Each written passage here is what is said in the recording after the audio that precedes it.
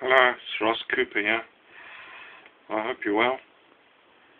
And I was just thinking of some of the pets I used to have in Rhodesia and Zimbabwe. We grew up with dogs, and the first dog we had was called Present. And I wrote about him in Present, the three-legged dog. He was rescued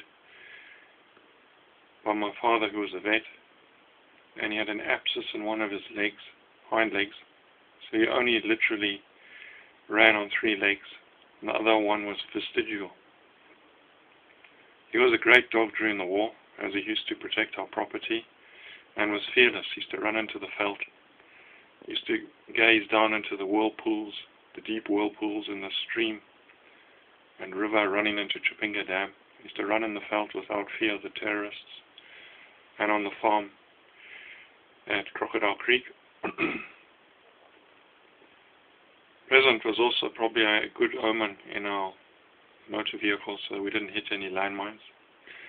And he wore a nice collar. He lived with us until we moved to Gels Court in Avondale, Ceres Road, and then into Vainona.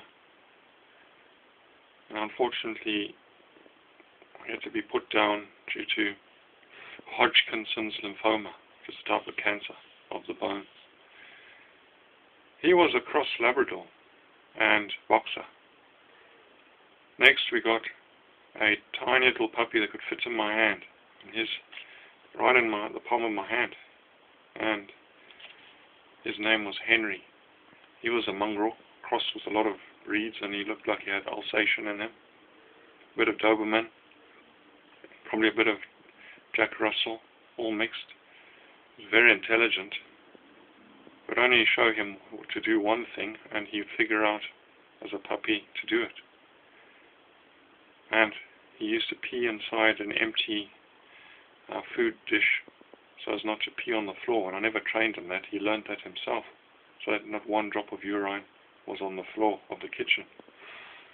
Obviously he slept inside as a puppy, but as he got older, he had his kennel outside and guarded the property often from attack by thieves.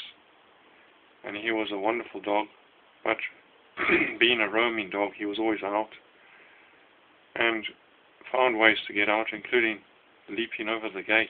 Unfortunately, he was hit by a truck on Teviotdale Road, close to Vainona High School. So I also wrote about him, Henry, the African dog, in another book, both published in Lulu. The next two dogs that we had were Labradors, cross Labradors, and they were both bitches. And they were very good dogs in terms of being guard dogs, but they also used to collect prey and bring them as presents to my cottage door every morning, including blind worms, African giant rats, mice, shrews, etc. I also had Roy, rescued from the SPCA, but due to unfortunate circumstances, including with my stepfather, I gave him away sadly to a neighbor of my grandparents, where he lived a very long life.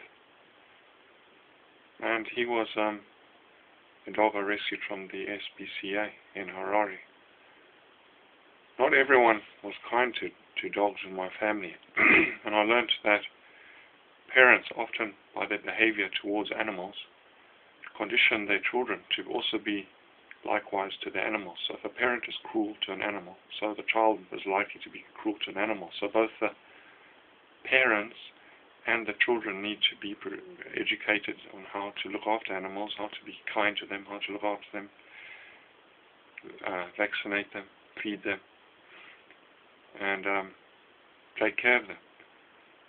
So I hope you and the SPCA in Zimbabwe are all well, and I know you in Bulawayo, Harare and Mutare, and a few in Gweru. I hope you're all well and surviving, and I hope your donations are helping you. And I love your pictures on Facebook. Keep up the excellent work, and be safe during this coronavirus lockdown, won't you? But God bless you all, and all the very best to you. Take care. Bye now. Bye.